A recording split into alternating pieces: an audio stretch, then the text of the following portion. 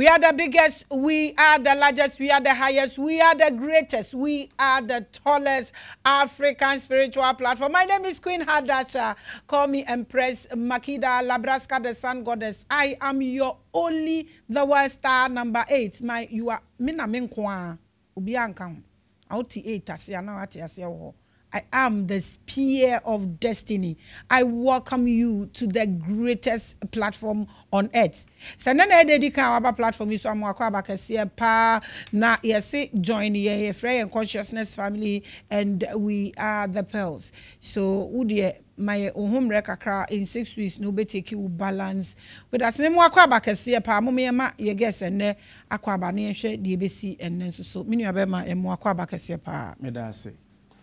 And then your first time nti ubechi ahwefo no wa ma omuamo so mo ma platform yi yekese ye chen platform bia na fe wa introduce wo ho e de a kire yen wo ye den wo ye Muhammad wo ye Jesus wo ye kire-kirefo wo ye the hunufo ye de ready for anything brun sam kra na ye hwehwe na interview no ti ubetumi I introduce wo ho na fe wadofo apese o kire omo no wachidifo so wa kire omo ansa na ye de nkomo no atoso. Okay, me do bibia se wakwenya menya o platform yi so na mejidi se platform me enlight e me hu nokre kwan esanse nokre ena nipa bia ye de ye hwehwe ena nokre nso fiti nipa efri nipa baako ho ena eba enti se ni se nipa baako no a efri ne nchen ba no so no mislead wa pacho yera ti de ehwe nyina ne se anase platform yi nyina ne se the foundation the basis nyina ne se ye hwe nokre kwan e bia nokre ne de efri. Okay, midinde Kobby dodo na frame se Kobby Brown. Na emom bibi obehu me eye bia Facebook ho na obehu me kese pa bo Kobby Brown asebe me wo honom afi nchianso koma madofo anyina minti mbo obi edin nti dia meka nyina ne se mon keep you people should keep watching this platform, and then I hope this platform will bring a big maybe sebe fanhudi bi ama me no emienu ananokre kwan a inyina ye pese ye faso wo no medase piao ya mo akwa abakase pa so ye ni be ni nsu topa na wafa mu aba. We really appreciate that. Thank you. Thank you so much for coming. Na busia your guest new na topic ni ye de anya reincarnation asem tebrebe eno na na de abebo platform isu aye be kan ho asem reincarnation ye be she reincarnation ye den how does he understand reincarnation? What is his own concept about reincarnation? So me wakwa ba kase pa me nwa be mama mo wakwa ba nti wo ye den wo ye teacher researcher wo ye den we want to know exactly what you are no chenanko wo kwa ye big na obe ye fra o se bra revelations do tena so pe no wa ye big yes bra wan be kan kire nse sisi e de abosom e wo wiase na mo be je permission ho anzo mo aburiti nti declare wo ye den. Okay, menye Kristo ni ena menye Muslim ni menye me religion a me gidi eye Hebrew som ti menye Kristo ni. Okay, ebio nipa bia wasase so ase bia no enye se de yourself osofo nko kan na wo se be udi so sofo no Bible unso obi ti dey nti ene bia unso untimi mfa o Bible no na wo de bia watam pepe bi na wo jote de pastor na eka eno nko na sebe wo de hu hia wo enti unso twe kakra na suade Otu osum Hebrew sum. Me Hebrew ni. Eno ye den ni. Eno ye den sum. Hebrew sum metima kan say African origin. Okay. Ye ni Africa nyame bia obabia. Say okwaku ye wo sisa na entities bia obabia. Na emum onyankopon bo me ene wo no.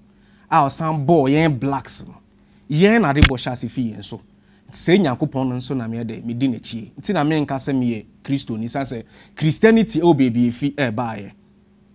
Na tiati wudi na wosum no nyame no ye nyame ben. We want to know. Onyame na sebe onyame a me di na chie no eye one Israel nyame. Oye hwan? Oye Yahweh. Ana say ebeka na say you'd wave of he. But is it not the same thing the Bible the Christians are worshiping? No. The Bible God not Yahweh? E patre no kre. Say ye ebeka na say ebia Bible ya sebe ye use krampo no. Sebe misconception bi e den wo na say misinterpretation bi wo. and no baby woman enkoyi. No, let's based on where we are talking about. Okay. There may be someone say, "We say, oh yeah, some Hebrew God."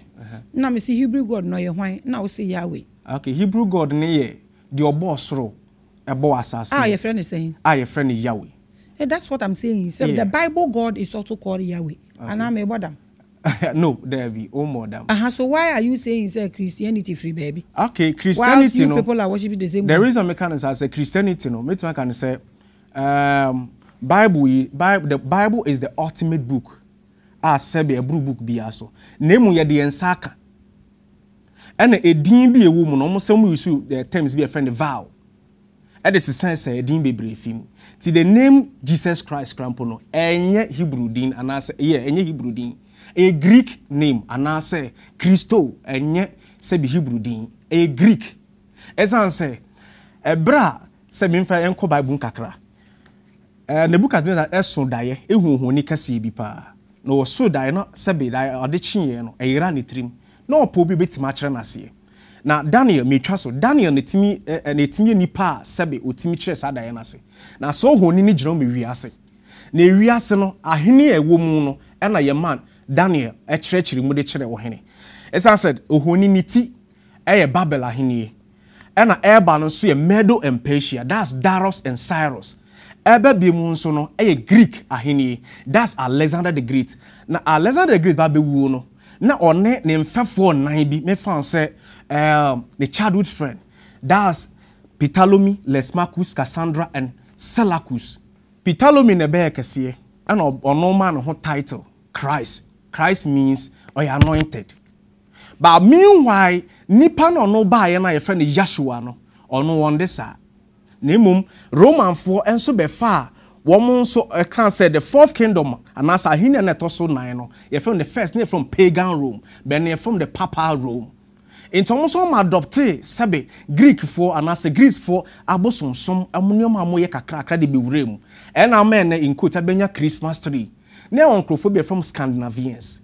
And a benyan, it's a mobile and trim upon a say. Woman some of the almost some a day ba. No more some no more day bano. I want the ancestor and another bentina. Daniel 7:23 castle. On the boom team as a son, emre enda. So mobile no more some of them religion at the buy. The essence said this kind of religion created the mom. And the lady did more from the 1st century. They be Constantine so. Constantine crown called 4th century. Ni papa e crown no ye sebi okuni and son on also be taking in charge of ni papa. Yes obe warrior. And son on also ni Maame Helena yes okay yem for so mi bra. Christianity shas and shas in sebi we so for the 4th century so shas if the 1st century so Darius money as if for so before na de ba na ebedi ebe kese se okay na ebe ya se bia nso yemfa asomombra ne yemfa hyehye mbra enti na obekọ asole bi wo ho a yese ye de di Christmas ebi se ye ndi Christmas fi he Easter fi he fa yese ye ndi na yembi se Christopher kran so munim da se bi Yesu Christo na woda omunim na woda omunim da odi wu yenso they don't know so where from this origin. And in quote, to our Hemeno, corner search the Roman conspiracy, Ubehu the America. Baby a Christianity at the free. And the reason into American Mijina platform can see so say, me Christo ni, na me Hebrew ni. Matthias, I know it's a choice. Yeah, open-minded people. Yeah, we are possible. My, any problems? Oba catch and say, you and you crown is you upon my. We don't care. We just want to see or hear the knowledge you have. Okay. So the me person Matthias and say, we say the Hebrew God now worshiping and the Yahweh. And I'm also telling you that the Bible God is also Yahweh. So if the same God and I'm worshiping by different way, and then we say, omu dear ninye. Okay, yeah, Miss Asa Yahweh in the Bible name, old name. And I say Becca said Tanakh, Tanakh name, and Torah name. Almost a Sunday dear, but Miss Asa no more. And at the woman, a choir was a sabi Bible na way near the Master say John 5:39 or say Monhapam that dance no. Then bisa say Sapam that dance na sabi Christo from someone namuso dia. na Christ ni fi hin na omo san komochi enkon yo made sua yi edin ya we ni da na Yehowa ne de ewom de na nso de omo mmo Yehowa ne de ewom ena nya bibia nso na sebe ye Hebrew din ni nyina na mutimi translate ye de mo fo sebe favor no mo translate ye okay inti se sa na wo ka de a se na wo ka no de a na de Jesus Christ no ye personality bi ena ye sisa adin ne de ma na obi kura ndi wa e frɛ ne sa I don't know de sebe ne Roman fo ne creator ma de na me bisa wo no obi wo ho a sebe ebia de edin ne si ho na me kan say Christ no ana say invention of Christianity no na invention of Christ no obi eno mo di ni si ho. That's what I'm asking say nti obi no mo di ni si ho obi no wo ho no mo di obi anim be bole so ana de obi ani wo ye existence kra na omo create obi sa di si ho no ye no ma picture ma de say obi buy asasi so aye friend say buy ye de edin we be ma no na yakase that's what I'm saying. Obi, the personality was there. Yes. But they didn't know master. To you. Yes. Okay. The personality na ehwan. The sa nipa nanka sanka sa oba asasi so ase no. A be kan say obeji adasamankwa. Sebe ohene crampo ba ba bia wodi odi nanim. E friend Yeshua Hamashiach. Onyankopon kwaje. Ena Christ krama na say Christ krama situation say salvation. Nti yenha de bio onyankopon according to Old Testament ni mu no o se ye bewo akokwan atundin Emmanuel according to Daniel ya friend Emmanuel asichense onyankopon ene yen wo ho na nemu se Christ means anointing there ene na onyankopon ne yen wo ho ene anointing ne de eye me fan se eye abodini enye din eye abodini Inti edin de ma akokwa ne sesebe yemfa mano no ene ye sebe Yeshua Hamashiach. But the other one is appellation. And appellation is not a name. Appellation ya bodin de ma no and also enye the original source sebe efri onyankopon ho anase efri Bible ni mu. Enti say omadi bibi akeka ka ho na still a omosum yawe ya sesa ne din o yen sesa ne din o yawe no nim so omosum no menyini say omugidi say yawe bi echi no mudi a yawe bi echi no mudi a megidi say ebianka omonsum kwesi ada komesum da ben komesum me da esan say oko Israel ne they don't worship on Sunday though say be called it but they don't worship on Sunday they worship on Saturday. Now we Israeli. Me Israeli. But ena na medi kan ka say ye Africans no. E bia see ya na beka obi bisa me beka say we Israeli. There be me Israeli. Na mum me source. Me baby am free. Ena ye. Okay. Africa and Asian continent. Na ye bom. Ye baako. Ne enchichemu bi eni ye mu. Na mo de yakoba ne say you be a friend the Zeus Canal.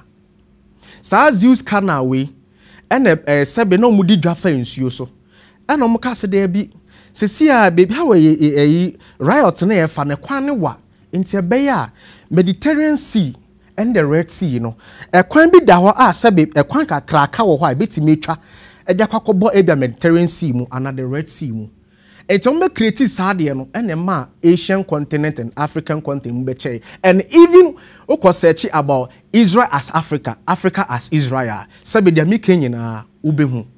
Even Israel, they believe that they are Africans, they are blacks. Or the black dominants, they believe say they are blacks. Na kwame so na fa so benya the white color and I say see omo dominate wo hono. Tell us. The reason why I said benya the white can I say omo dominate wo ho nyina na say Israel for my breye pa. E wo Roman for same. And even white color is a curse. Ah? Yes. Hey, adodo, a drew ho. And that your white so your case. Hey, yeah, bread. The reason why I make an answer say, or her Akan, Brana Joshua, Omokoji Gudi be new maybe silver bean. Yanko Pokacho mo say, hey, and your girl in the concept you know, DB. Ma Obia.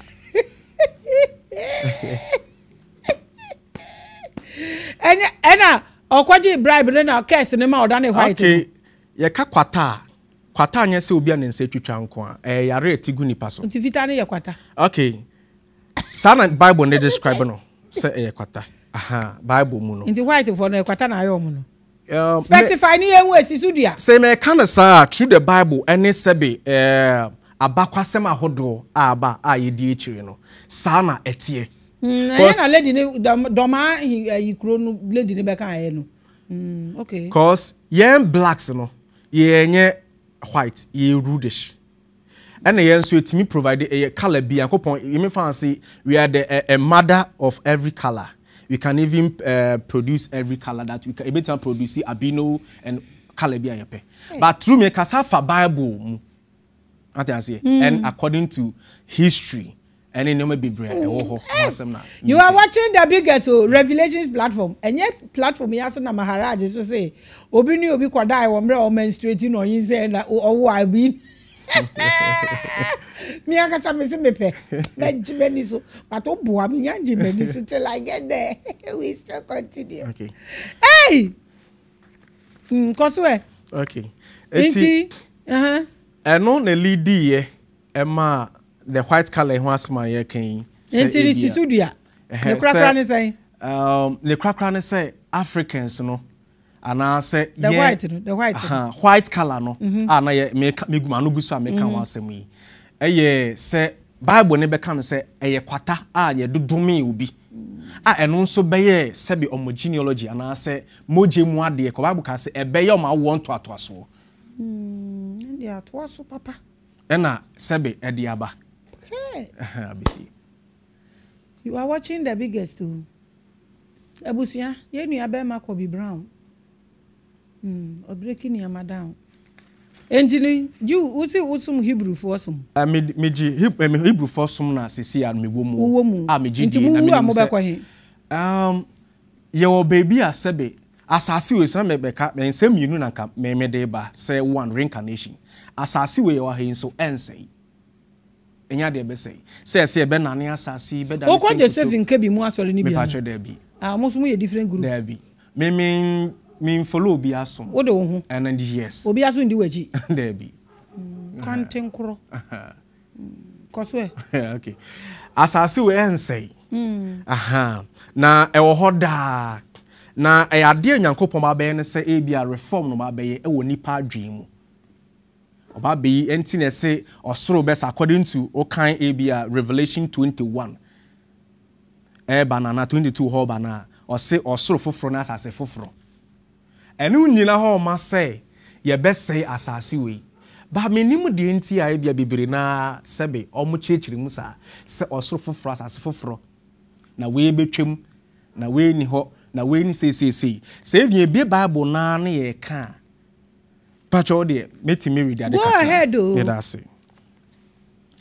Wow, betimi be Revelation 22 verse 8. Revelation 22. You are watching the biggest and the largest, if not here, where? The tallest. I think kura kopim apa Babel a dino. Still obun to me bubu no ye kosuru. Hey. Yeah, true. Oh, macho. Okay, verse 1. So, osoro foforo 21. Revelation 21. Sorry, verse 1. Adeba, eba 18. O say, osoro foforo ni asase foforo. Na mi hunu osoro foforo ni asase foforo. Na aka ne soro ni aka ne asase na etwem. Na epo ni ho biu. Na mi hunu kuro kronkron Jerusalem foforo. Se efiri soro Nyankopon chen resane.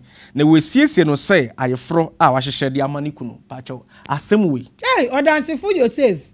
And you know be quote that scripture and that you who reveal and for Revelation also so for mabada. Okay. Enti sa asem we no yenya tepe yase kane asase kane soro ne betwem na afei se yase osoro Jerusalem bi na dachi ye be free he be kode a na Jerusalem be mbiem na sansane ba na ade esane de empacho na eba fom no na okan according to ebia sa source we no me fan say the Revelation no say bi odom su koyie pa ejina ho ma adwen onyankopon beba na oba be wickedness e de frasa ase we ya yete so wickedness ene enema bone basa ekoso asase we so no ene onyankopon ka ho asem se obeyi sa mentality no e di free ho enya asase we no ba bese no ebiem nso no Yashua ebo mpaye no obi konchen se kire ye how is sene sifa bo mpaye o se ene muni bibi se mo bo mpaye se Matthew 6:9 Yeja wosoro udi ho nti wahenie no embra na when nyina no ewo memfa wonko Old Testament aha ni nyina no eye the fulfillment of the Old Testament Daniel 2:44 eho ena according to Nebuchadnezzar daye na oson ye na ohoni no 44 no ose ohene ohun se ebu bi tifre soro ebe bo ohoni ne so na ebe pokese na sabe po ne gina mo onyankopon ahenie aba be establish no asase we so enti ye behwe sa onyankopon ahenie no so no eho Daniel 2:33 and Daniel 2:33 I say Yahshua will come and establish his kingdom on this earth. Pacho what meet me ready. Pacho meet me ready. What time it is also na show. Okay. That's it. Yeah, Daniel. Nti see ne krakra ne said dem baby amu am bekọ na wo kire yin. Because we be said they awugidi no wu a wo bekọ hin. Eno na wo kire. Oni pe bia no nti na ye beka na say your baby a bia beka na say bia paradise. Your baby a sebe. Even Hinduism in as if for example they believe in these three things. I must say bibi a friend Buddha means ghost. Bisages means place abia sebe dwelling place if every soul si bia betimi ade akwakotena. What I say any researchers be akwotena. Enti se we mu nyina akwa they believe and they so almost some prophets na gidi say reincarnation war. And if say reincarnation war na him fa bi no almost so gidi say and almost sound do ma adwen concern na say no it's a question I'm asking you. They say we want to know you. To wona me bi sa wo say they will believe you know. Who a wo kwa hin. Nti just answer that. Nipa bi ewu a ye baby a sebe eba kwakotena wo nti wo awokwan eba kwakotena e fe me mfa ne say in common way no ebe fa ne say bia say either paradise asamando eba kwakotena atwen. Okay so to you onipa wu a asamando no be kwakotena na wa twen den na wa twen onyankopon na hini na oba be restore asase we so nti o restore na aye den o restore ye nyina eba betena ha. So uwa yes obekwa akotena cause me ba onya mutra ma me uwa obekwa akotena paradise no onyankopon be restore na saase na yes na mu nyina amasa betena so you will be here. It's okay. All right, so let's get into your topic. Okay, your topic is reincarnation. What is reincarnation? Yeah, cause reincarnation means rebirth and I say evolution. Chiremu say nipa bia yesi ewu a ye beko aba na ya sanso awe mbiem eno na meka se enya nokre onipa wu a wawu na mo so no e wo high dimension wi oba kwatena aha na meka ne biem se yen fambra yen sabi me yen breaking down kakra ena me di kan ka se onyankopon bo obema ena obo oba na mo oba entoa adeboso adebo esi wo ba so oba nto adebo so ana awode so oba nto aso eye bema ena di generation eba enti onyankopon so bo nipa no oma ye systems wo yemu a ebetimi asanso a create sa no mo nyina ena me di kan ka se ye wo ye spermatozoa wo ho ye wo estrogens wo ho sa no ma we no eno na ewo nipa mu a egenuity etwemfi ye nompem ye moje mu na eforme sa enkwamwa no eba na sa enkwamwa no nso no ye mema na ewo ye mu ye ne ye fefe sa ne oma no enti se ka se reincarnation ne se wote ase no ye bema owo nko a wa reincarnate ko sa enkwamwa ne enkwamwa na sa akola na wo no aye wo nkwamwa aye wo moja aye wo nkwa cause the soul have the soul no etim manifest soul na eti mu no nyame ma ne kwan se entimi manifest. What's the difference between recreation, reincarnation and incarnation? Recreation there means say abode foforo say e bia recreation. So you don't think that the can a recreation awoka? Recreation because reincarnation is when the spirit has exited, we're free this dimension. That is when you can bring in reincarnation. So nipa onwuye out asasi so no you can't associate it with reincarnation. What do you think? So reincarnation across pono so a se ena de obi be kan se kwa se reincarnation no se nipa ne wu na se bia or san be bi mu a ono no decide de or pese and body or pese obim. And now I say the soul has the choice to reincarnate into different experiences. What you say? Enti obeti maba asaboa ye be hwe a diagram e wa he. Say e bi oyo ba. Na say bi owu a. O ba beti me decide say meba bema. Ana either say meba aboa. Ana say meba dua. Na say onyankopon so say be onye mistake. God is a perfect God. Onyankopon so chi say e bi nipa beba meka akosi asem bi so. Nipa onyankopon bo ye no se e bia we boye bema anoba osime practice homosexual there be way is the concept we kwampo no obitima som e dia ka se okay se reincarnation ho dia then I have the choice and what dia me feel say me bema me wa me feel say me oba no e bia me oba na makwaba nyabotre is God a man or a woman? And then se nyankopon di kan bo oba no ka say or the camp so bema and oka say me bo nipa e wo misuban so ne meseso so na oba de obo no bema enseso so enti yakopon di camp bo bema de yakopon ye bema so yakopon di camp bo bema de no ye yes and oka say wo that some na oka the concept you are talking about is the Bible. Do you believe the Bible? I believe the Bible. Okay nyabotre enti who nim say yakopon ye oba no bema but do you know so say the spirit na omoka say a reincarnate na wo deduce say ebetumi aba be ye oba ana ebetumi aba be ye obema no honhom no spiritually we don't know genders and it's the mechanism ena eba asasi so a ebe differentiate say we ye oba ana bema. Do you admit this?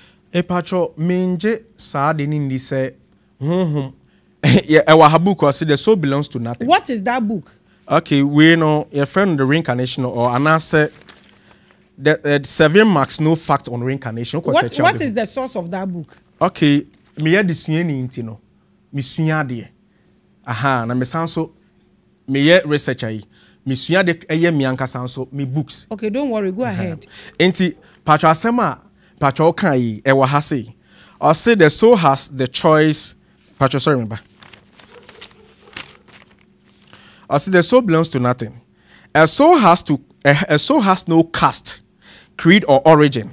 It is something which is selfless or of any worldly possession and belongs to none. When a person dies and the soul leaves the body, it's recognize no one from the birth. The moment it escapes from the body, it has just one mission, and that is to search for a perfect rebirth body. Similar, there is no such thing as a male soul or a female soul. Gender is a biological phenomenon. And according to woman, gender and say about as so and befa gender. And exactly what I said. And I can quote tomorrow. Because meaning baby sa some nifi and I quote to at the mouth. Essence no a nipa a mentality and a nipa Kobby raging Kobby and I create sadiano. But what mentality is saying? Tell us. Enti me asamna oba ne be ma na yes. Onyankopon obo wiase yi no. Obo wiase yi no. A opese sebe enipa doro asase so no. Obo nipa mi no. Onyankopon be no no. Onyankopon bo soro bo asase.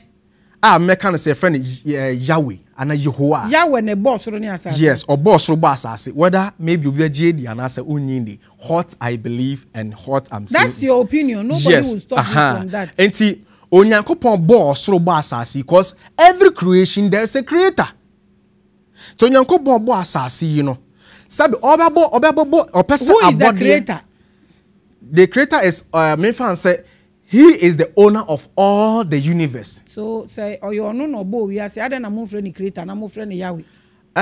Okay, me fan say Hebrew mu no sa na ye frɛ no. Say yes you can say onyankopon and I say onyame ne enye din. I don't want us to delve into that because when you go into the Hebrew word, you are going to talk about Elohim. That is the let's leave that one. I don't want to. Maybe yes, I may drag it. Way, but state your statement clear. Are you saying that spiritually, spirits identify this mechanism? Omu ye obani bema, omu ni mana. It's just this jacket. No, I about this realm. No, and etumitira obani bema. Okay, even crampo men san from baby mpo. Entity say was asi hasi crampo no. Even in sucre or you see you in subi or your bar. Or your bema. Why the mom was her name? Me patch any one more be sabi one more hunu ye no. Cause ye sabi a home be possessed. All I'm trying to say is that all the awoka at the moment you start doing oba ni bema ni pe o de aba aha this realm and I said this dimension aha na ye recognize that thing those things oba ni bema it is here at the moment at the end be ye honam na be ye this dimension na sempe enne ho ne benti nsuo na awoka no I don't think so onyankopon no ka say we na ba na we nipa. But you was saying me can say yes so below so above. Today was as so say no. Who has the evidence? Now answer this one. I to ask me person unko money be basa. We say me catch trouble say mechanism ni na honhom ni decide say obeba this way or this way. It doesn't change the spirit itself. One kasa we quote they are confirming. Okay, so there may be sa we say ya yeti heyi. And they say woka say reincarnation, recreation, any incarnation na it is saying explain that because what person would say obi obema woni ade as from ban side there I won't even go there because if we go there right now we show no time in kosom so we won't go there cry as it is but yen kan wudie ya okenya enti reincarnation na manugu so ameka say to me when nyina sebe misconceptions are me wo ana say mimi hunu say misinformation cause onyankopon bo nipa no sabe nyankopon a perfect god ontimi nka say me bo two genders na afa omu nyina so no sabe omuwu a oba san ka say me ba oba no o se da bi me de me ba oba bi me ba aboa ana me bedua ana me ba bema onyankopon nya na ade sa ana wa medi kan so kire mu say onyankopon obo ade no obo bema ana obo oba ana okase ye metoa creation so bema metoa creation so ko bema no so creation obetoa so no ohi oba ko bema na be provide sa sebe enkwamwa no e de ama oba na oba so keep for 9 months no wawo but abodi free bema mu awode free bema mu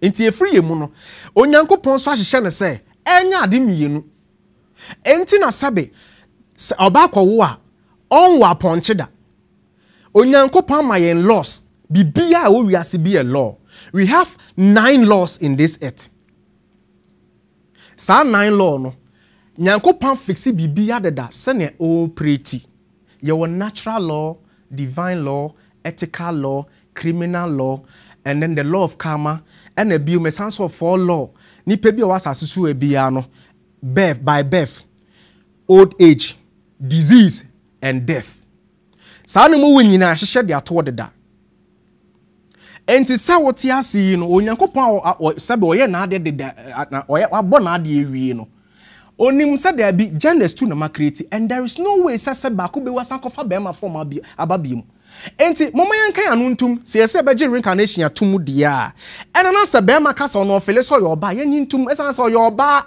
eno akaba be fa be ma body. That's the thing. Say reincarnation now we say wunji ntum no ena me ma we define reincarnation. So if you decide to define what reincarnation is, you don't even come here define the reincarnation word na yenwu se wote dia wo kana se ansa na ya ba ba bia wo se wunji ndi no. Okay, reincarnation nyina no ase kire ne say se nipa obewu na wasan so ade asori ababiem anaso beko aba ne yawo biem anaso ebesan ka ne biem se the rebirth. That's the meaning. Mami bisa wade bi o. In your submission no, wo say dia wo de wugidi no. Wuwu a okra ne beko akotena asamando. Okay? Okra ne beko akotena asamando. Nti na chese wugitum se ekra na ewu. Spirit in. Okay, wugitum. Mijitum. Wugitum se ekra na ewu. Nti okra no ekra no ebeko akotena asamando. Na ewiase foforo na hindie ne ba na ekra na bam. How is it going to come? And yes, so crown be sound the we say uwu a obekwa akotena ho. Na hindie foforo ne ba na waba. Is that not what you said? Surely. So I'm asking you how you are going to be in asamando. Ha asamando na wo kotena no. Na hindie foforo ne ba waba mu. Na hindie foforo no eba wa asamando ho na eba wo honam yani. Na se eba wa asamando a wo asamando ho dada. Nti how are you going to go there? If eba hanso na se wo beba ha, how are you going to come from asamando to this place? Okay. The thing in an say honhom no onipa bi amfa nani honhom ana se me fans okra nipa wu a ana se honhom bi gina ha yemfiti fa yani hu na mu do honhom ani ne honhom ade enti sa recreation ana sa wiase friend ebeba no ana sa ase we na se nyakoba be restore ne foforo no man say ebeba na se bia e de honam physical honam se ne ati ne be sa kwakotrim bi nemu ya hunhum fo hunhum ade enti sabe ya hunhum no sanso na asase we so no se Yakobon san ba bi mesi na hini wasase we so a sa ne yenya sabe ye woma ewuo anase bia se miwu na se Yakobon be restore na hini no wasase we so a esa so ye hunhum ni de enti no anase me sanso hunhum de enti no I have every me was akonya ne say metime ehunu bibibia feel and touch kwa hunhum ade wo ho abetima feel attach but as we say the hunhum timi feel and touch bi nti se wo pesa wo kire se nipa wu a ewiase foforo na Yakobon say thy kingdom come no emba physically ebeba spiritually and ebeba physically and spiritual people ti Yashua kraka say emma say the modi eniwa ebehu nti no ewiase foforo na eba a spiritual world. Yes, is that what you are saying? A spiritual world. Sorry to say meka ne biem say asase we ya na make say etisui se oya bone a ye ebiem san ka ne biem say oya bonefo a enya de betima trans asase we so ha amana ye cause me gidi say there is hell ewo ho se onipa bia no se uwu a anaso ye de boeni a enye se obekọ ababe Reincarnation they believe say okọ a oye boni asase we so a obekọ asanso abetua esoka ba yen hu ne say sa 9 laws no law of karma eye djuma bra me no mienu ete ase obetima ye obi boni ene ebi obewo ba obetimi de sa boni na ode ye obi no obetimi de tu oba no so nyanka wa straight baby a obi ewu asamando no soro foforo ne ba obebe mu spiritually ye pesa won state maye say soro foforo no spiritual bibi ne ye ka enya honam we ye ni kura ne ye ka na wasan so aka so say abonefo ntumi ntena asase we say so we want you to explain this cause Bible ne kan say na me di kan kire mu according to Revelation 21 me kan say restoration asase na ko be restore and as a kingdom be restore asase wa say no adebonyefo entimi ntirim adebonyefo kra ana adebonyefo entimi that is entimi ntinim and God have the power ultimate power say obetimi vanish okra bia fa efias asene so akohi and no o create you ko me na me create sade way I have me wo two means metimi assess sade way ma e ma ne operate bi so who ka se boni a in your own understanding or concept what is boni? Okay, boni ene se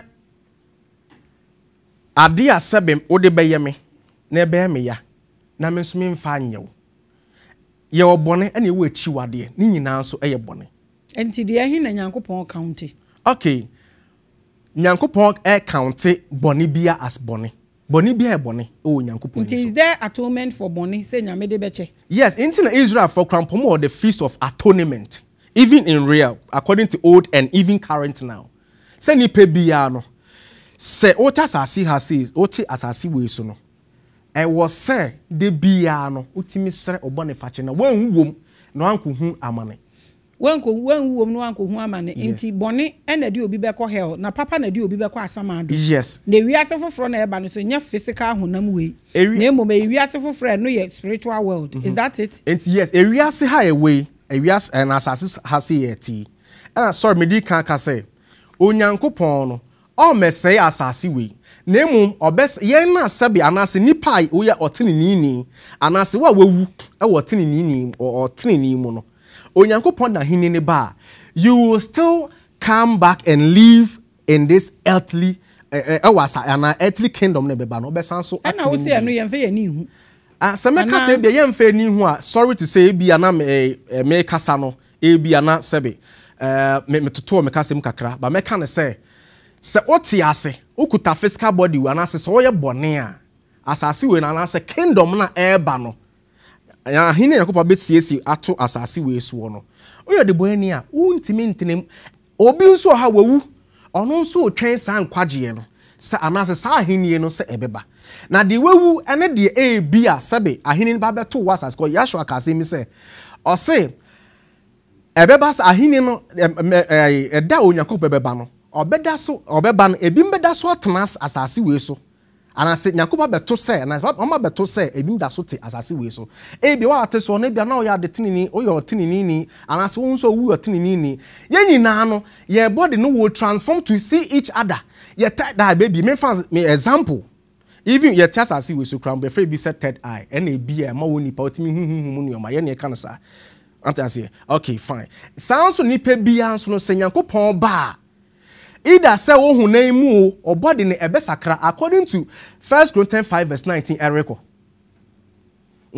enti ebe body ne be sakra e ma wo huhu wo hunan mu o be sakra ma wo hu sebe se nyankopon eba anaso be hu sebe abode a na omota sase so a na omu ne redie sei a omo koye no o be sanso tu asase foforo na eba na abonefo ntinemu no eno eba hunamani onyankopon kan yes onyankopon kan say Oba babeji ahenie no ahenie o ma na ahenie and on fa na ahenie fa mo bibie biem wo fa sesi ahenie na eba no eba with the physical world ya wo se abonefo ntumi ntinemu ana eba the spiritual world a omo ewu nu be kwa kotenemu a yen fe ye nihu which is which asase we yetiswe eso na otumfo nyankopon beba be siesi ade ama ono ne ma se na Christopher kan se ye ko siesi baby dia ma omma koho no enya baby wosuru baby ni be siesi amane ma omowu anado omote ase sa ne kan Christopher se eda wote ase we Kristo ni o se wawu o ese o siesi baby dia ma wom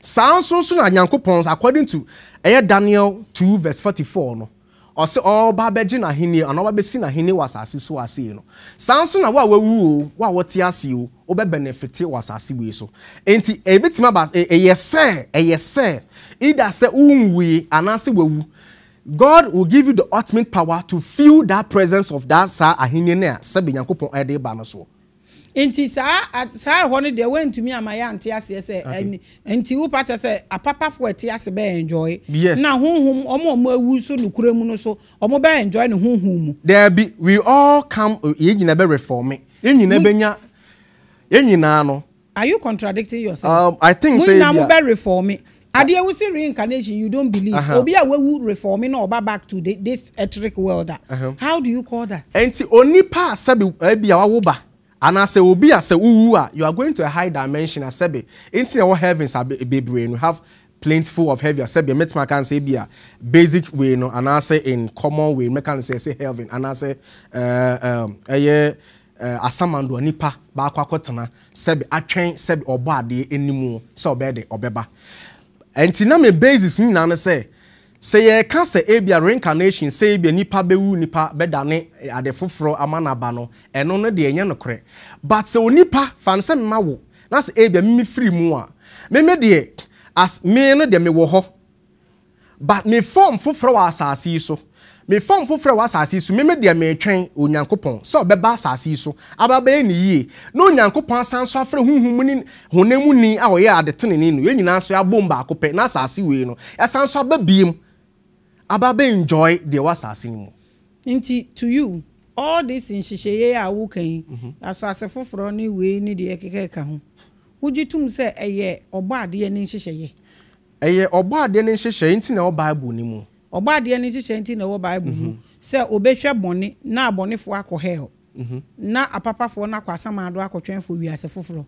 okay yo me kasa asamando krampo na baby I said paradise and yes. Paradise is asamando what I say intime fan say baby anipa nyina no say da oye bonifo oye papa owu a o stone be stock na ebi a sebe wa oye otinini no mo atwen onyankopon wa onso de boy ni mo atwen kopem se ebi accountability be den ebeba na se eba mu nyina nso no mo hu mo chefa baby obi anso ye de aircro so most definitely no everybody is going somewhere yes so everybody will reincarnate. Why do you don't believe? You are waiting. Who trains baby and you don't believe in reincarnation? Adia main person be can say reincarnation is say reincarnate about body fufuro. I seriously feel that you should read more about reincarnation. Honestly, if you don't understand, because maybe say heaven and hell, would you to say you create a what say I?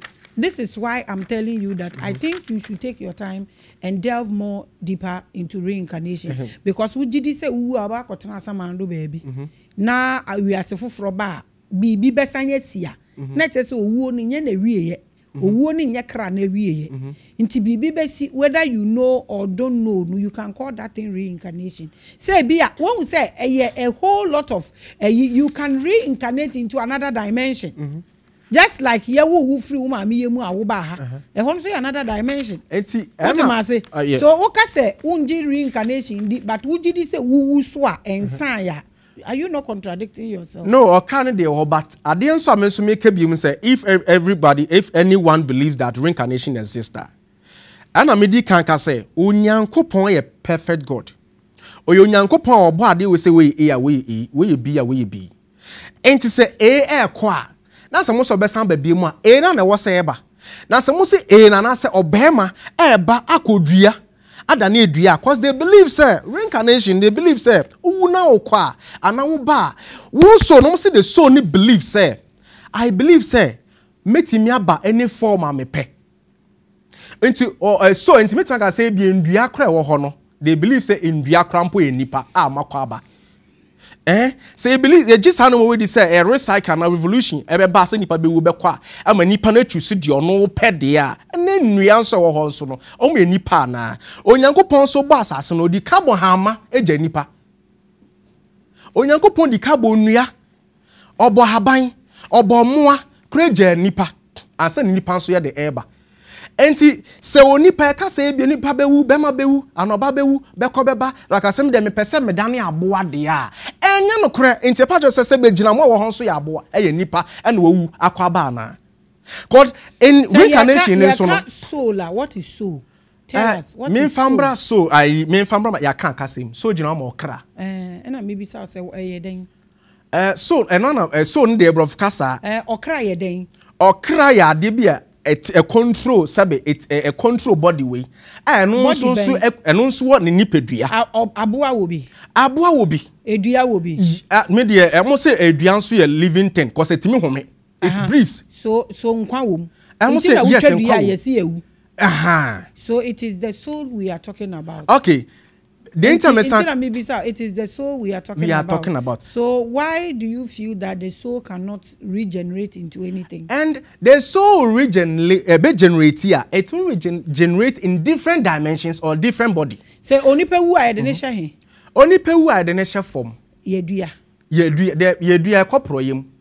Inti ekopro yem. Ade yedua de ade se be ututu form. Na odi nsu egu so na efifi. Sa na kire. Enti wontimi ye kase nipa ye na ka na sase yedua ba nipa de yenue nipa ko nipa mfifi ade ati nipa nimu na pie fi nipa nimu ade ati nipa mu efi pie fi nipa mu te se eba na okra no eya efiridiem ehefa na okra ni fi bedue nipa due nimu na obide wo ba okra no there's enema bebre wa ha se amede aba okra no epie fi bema mu Cause sperm sa. Edi ne create sa okra ni free be mu. Edi ne create. Aye sperm and a semen. Edi ne create semen no. Aye nipa se Nyankopon bo bibia no the code to bibia so. Listen, let me tell you this. This world, nobody will understand. But there are simple things that human beings can take their time and understand. Well, onipa, uwa, omo de nature form. Utie. Omo de nature form. Onipa, si men na woka no. Si men na woka se e free nipa mu obema mu na e create ene de no. Si men no eye aduane ni niama obema nidi. Eno na create that si men no. Okay. Ene de ba be manimu. Okay. No wetumi aye. Nti ne yesi obi sebe when didi ye ni ade na onya diabetes ni ade omo se ni we na kofom ntumi nwo ba ne eye duane a nipedi ena ema obema no e create bibi e wo nipedua mu bia nhabamba ni ndua ni niam e fifiri fom ne ade nipedi no eno ne create bibi e fi nipedua ni mu ba eno ne create ba e ba nso a sebe ono oba akoda na so ba nyima e the same nduaba nduane de keke kan everything that grows ena eno so nipa edi na eba na building a body ne ne keke kan ho no we so temase so when you are talking about reincarnation and I say we talking about creation I say intimi nto yebo na yen delve deeper because edua any as anwea bibia wo kan anwea na edi nipa na kohyem na waye manium na wama bibi egro na no na nipa ni bidi obema di ye no nya semen eno a so no kotro semen ni ntu oba ni mu no no so aduane no di na form e body ene ade eno na ye omo kase onyankopon fa form nete e na di bo nipa enya anwea ayatete modu onipa enya mochia what am I saying? But it's because of this process, no, and a yet sad statement, no. Okay. So what am I saying? So kaso nipe wua yen nipa ne sa niamana. I think there is more we all have to do. So this reincarnation thing, no, I personally feel that you should take your time and delve deeper into it. Baby, I will research it, and I feel you can take your time. I'm not saying what you are saying is also not there. Ebirumu so yama eye over. Ni ade but minimum crofo minima kolakra when you 7 years like right now last 2 weeks the child was in my office when you 7 years or want the consciousness we roll it back and who he was ye near maybe and I maybe share that be say I will say eye wo hwe sa niama na eye nyame na hyehye say obi nwu non-co hell, non-co heaven, onko asamado, enko twen asase fufuro bi nembra na. This is where I feel you should take your time and read because I'm not saying what you are saying is not there, but I feel that here no a transition we will go to another dimension. So this may change asamando, may change wahase we beba na ayese no. I feel some powers or some rulers are also doing something. That's what I'm saying. Say na enter your boni and picky pieces near there. You don't rule anything out. Adie bi e wodin bia wasase subia. When we say this para universe no is huge. To me nsuampo no wahu. Eniama bebre kwaso but anyway it is your topic now time no so for time ye aka wo wanimu na chire mu chire nipa de enti a wuti we unim sade a wo so mu wu abaka kwotena asamando atwen bibi na nso unje reincarnation di na de a wo de wo mu kura am de ma sa wo pesa wo ntwen unjindi kitu ebi kura de wo mu kura wo pesa obete aba homosexuality thing ni ade no fadi na na fa educate public no na we are wa ma ye hu ni nipa looking forward up to so we see Christians ni de nka ho kura bi nti wan kasa fa na we are na do social media handles ni bibia wo de aka ho am public no eti de meka no say biemu ne say you say living things your non-living things and living things sperm living things me ono me bi wo ha e kire say onipa bi a be mo ba sase so ase bia no say wentimi am produce ba and I don't think you are in your last reincarnation. Means sense who feel obi na wo. What I say? The reason why it means are called an aswording. Akra we there or boko. A genealogy. Me fan say a generation when a we when a winter afraid be the bloodline. Enti ebiemu so no den tin e kwakoye e bia DNA tester yen for bank we de be maniko. ade na ye living ten efi se be papa ni mu ba ye nti no e carry spirit e wo honhom atimu deda honhom timu deda essence e almost 6,000 cells and I say even billion cells and efi be mani mu ba enti masse se be a reincarnation no nipa ba ko pe ko ade ne do so obi na e fight say obewura sebe e oba ne ovary mu anase no ovaries mu anase ebia se o abeto ne mu na yawo no ense nipa ba ko painti na eba de na wo sanke provide one semen na eba enti the thing is say fa na se ebia ma wo kwadwo nso awo kwasi wa wo adwoa edididi so ebia mewu anase me wa he ebia me forefathers mewu ma papa to ade bone so ama beso me so me metima kwakofa sa esu na ekuto obi ne san say the bloodline nti no obi na wo papa na papa nso bu obi na obi nso ababa wo me eti me nso sa me moja no eye de owo me no nso no ye de ono nso wo ni moja enti me ma say what is generation and what is reincarnation? They are working. Generation means awo entwato aso. And now would they reincarnation? Me they cast part say reincarnation means so what asase so. Now wonko ade a you have reincarnated so far as we give you birth. Ade ni few mu. Na enya say e bia wawu reincarnation nkyere say bia wawu. Reincarnation is what ase nko ana so ye be ma wo nko ade a ade na few mu no eye honhom it carries souls. Ana one see me be eba said e call oba mu na say e bi oba be ebe form ana sa zygote no e di can form the brain e biom ebe form the cells to say e bi the heart, the liver, the kidney.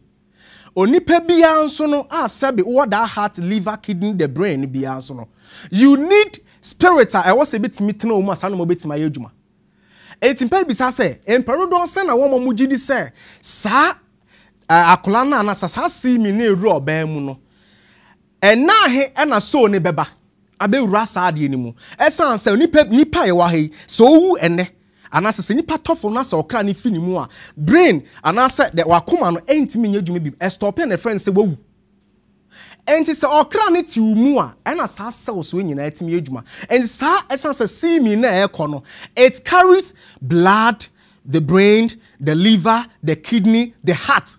The heart almost say a time na so nti okay.